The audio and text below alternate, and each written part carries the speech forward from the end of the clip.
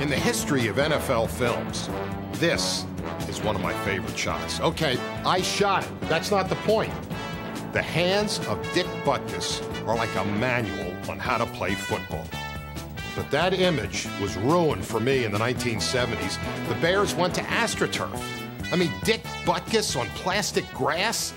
It's like putting John Wayne on a mechanical horse. We wired Butkus for a preseason game in Buffalo. We had never mic'd him before, and we were really excited. Even at the coin toss, he was a fierce competitor. Look, Papa. Have a good one, asshole. But once the game began, Butkus was just a shell of his former self. Injuries had reduced this force of mass destruction to a mere mortal. Well, look at his knee. It's gone, man. Look at it.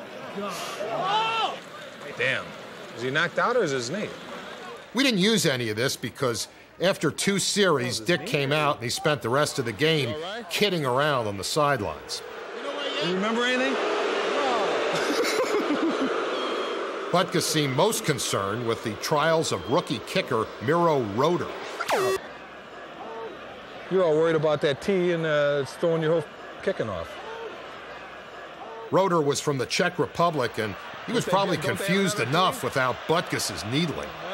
Don't they have another tee? Well, what's happening? I don't know. I don't know if it's a tee or... How far did that one go? On a goal line. Yeah, but it was high. Is that tee as high as the one you use? I don't know. He put it... Well, can't you make it? Yeah, he put it... You had to win this way. You should have kicked it in the end zone this time. She's all upset. Don't get her upset. She didn't kick it in the end zone? No, she didn't kick it in the end zone.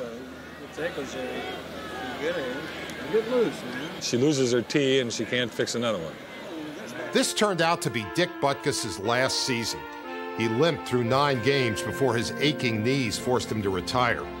His departure was the end of an era. I knew then that the pro football of the 1960s was gone forever.